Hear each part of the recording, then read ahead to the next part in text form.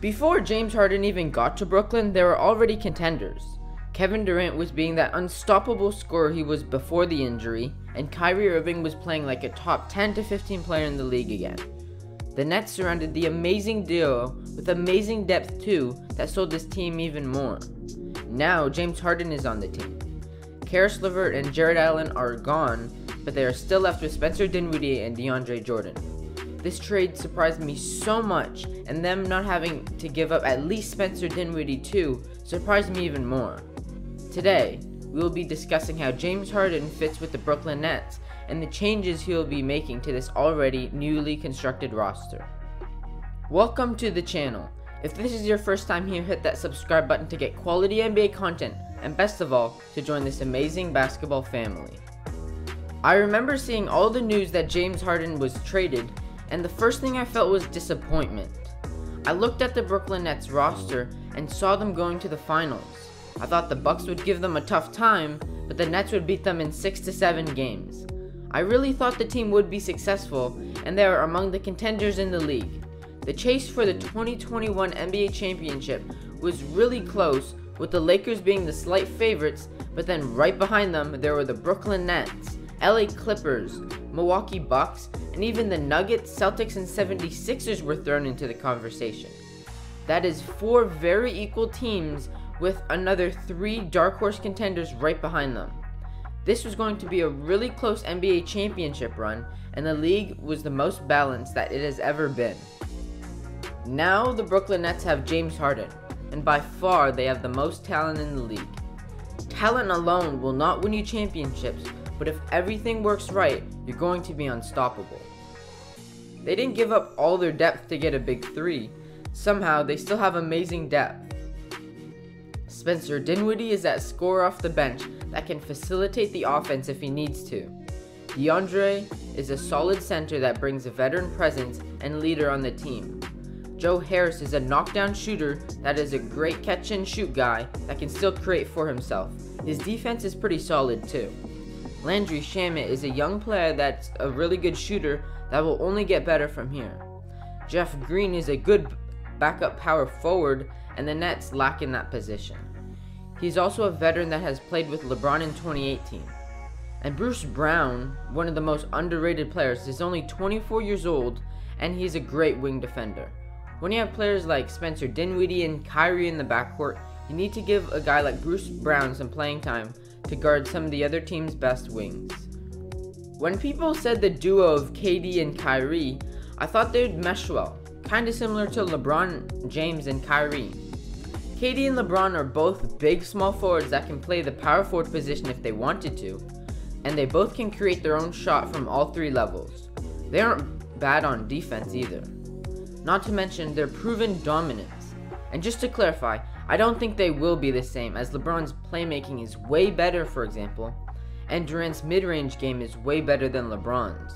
They have differences, but all I'm saying is that they have similar attributes and they can both lead a team, and I think they can fit well with a sidekick like Kyrie Irving. Before this trade, the Nets gave up 112 points per game, which is the 19th in the league, and have a defensive rating of 110, which is 9th in the league. This team had an average to above average defense, and it got a lot worse in this trade. As overrated as Jared Allen's rim protection is, he's still a really good one, and Karis LeVert is an okay defender with quick hands. They weren't deal breakers, but they still helped this team. Now they have James Harden, which isn't as bad on defense as it used to be, but he's far from anything great. Even though he has overrated post defense, it is still pretty good, but his on-ball defense and off-ball defense is pretty average. But if he's not trying, he just looks flat out terrible out there. They have players like Kyrie and Dinwiddie, which is a terrible defensive backcourt, and they don't have an anchor on defense or an elite defender at all. They have Joe Harris, which is solid. Bruce Brown is actually pretty good, but isn't going to be the guy to guard your best players. But he also doesn't have a whole lot of talent to get lots of playtime either. DeAndre Jordan is still pretty good, but he's not going to lock down anyone. Everybody else is pretty much average on defense. If I'm the Nets GM, I'm going out and getting just one elite defender before the trade deadline. Even someone like Patrick Beverley or Eric Bledsoe would be fine. Just someone that's capable of slowing down the other team's best players, because I don't trust anyone on their current roster. Another thing is their personalities. We don't know their true personalities and like how they act, but how they act in the locker room means a lot to a championship team. At one point in all these players' careers, they have been labeled as locker room cancers. Kevin Durant and Draymond had a terrible relationship by the end of the Golden State's run, and he has been labeled as a snake for joining the Warriors in the first place. Kyrie was seen as a locker room cancer in Boston, and has always had a bad relationship with the media. Stephen A. Smith literally said he should retire right now. Do you think that Kyrie is worth all of this drama? No, he's not. He's not worth it at all. A matter of fact, let me say this straight up and down. I think Kyrie Irving should retire. I think he should announce his retirement today. James Harden was spotted partying with Lil Baby about like 1 or 2 months ago.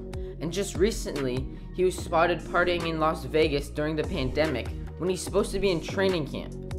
In his last 5 games, he just didn't put any effort at all, and he only averaged like 17 points a game in his last 5 games. Just watching the games, it was evident he didn't care. I get that he didn't want to play for Houston, but it's not acceptable what he's doing.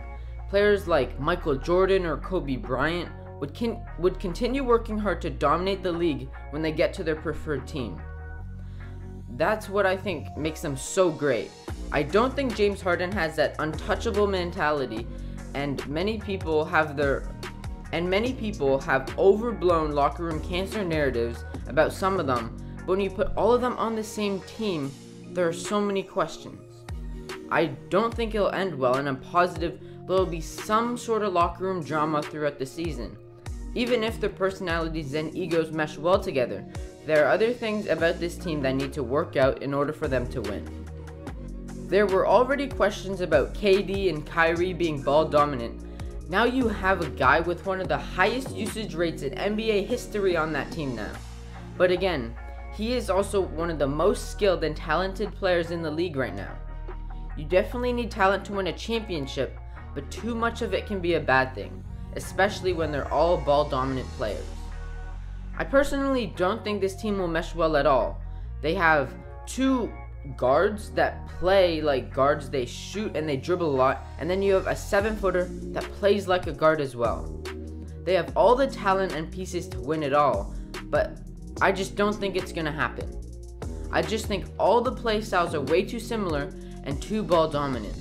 But again, I wouldn't be surprised if they just dominate the league and win it all. If they can find out to complement each other's game, I think it's game over. But that's only an if, and it very well could happen. The Brooklyn Nets can either have a short little dynasty of dominating the league for the next few years, or it could be a complete failure and they could end up not getting a ring at all. I'm slightly leaning towards the side of this team not working out. With all of this mentioned, I don't think this is going to be a championship or bust season. They do have all the pieces for a championship, they have the talent, they have the aspirations, but I don't think it's over if they lose this year. Just look at teams in the past. And just a disclaimer, I'm not comparing the teams, but rather the large amount of talent teaming up in the first year. The 2011 Miami Heat. This was the big 3 in Miami with LeBron, Wade, and Bosh. They didn't figure everything out, and the chemistry just wasn't as good as it could be. Guess what? They lost in that first year. In 2013, the Lakers had the best team on paper. They had Kobe Bryant, Steve Nash, Metta World Peace, Pau Gasol, and Dwight Howard. They were evident chemistry issues, and they just didn't play well together. Guess what? A first-round exit. And even last year, the LA Clippers, they're the favorites because they had Kawhi and Paul George and a whole bunch of talent on the bench. This team in their first year, second-round exit. I'm definitely not saying this is what's going to happen to the Nets, but if they don't win at all, I don't think the whole season is a bust. There are all the reasons to say that the Nets will have a short dynasty, and there are all the reasons in the world to say that the Nets won't win a championship with the big 3 of Kevin Durant, Kyrie Irving, and James Harden. Like I said earlier, I won't be surprised at all if the Nets just win it all for the next few years. If they figure out the chemistry and they find a way to complement each other's games, I think it's game over for the league. And they have my pick to win it all. But I don't think that's going to happen. If I had to put my money on it, I think that this Nets team will be really good, but will just fall short of a championship. I think that there are too many flaws with this team, and it's going to be exploited sooner or later. Although the Rockets got Victor Oladipo in this trade, and the Nets got James Harden, I think the team that gained the most was the Cleveland Cavaliers.